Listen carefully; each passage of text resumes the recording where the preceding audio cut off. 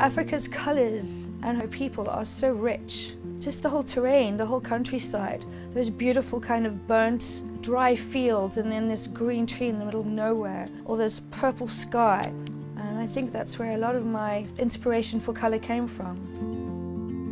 My work is about not being beautiful pieces in beautiful magazines. It's pretty much the imperfections of life.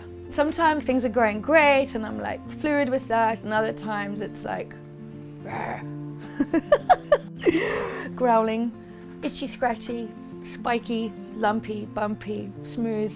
Definitely not perfect. Not one piece will be anything near another piece. Okay, they're amazing. Oh my God, they're amazing! Opening that kiln door and actually staring and looking at all these pieces, that is a treat.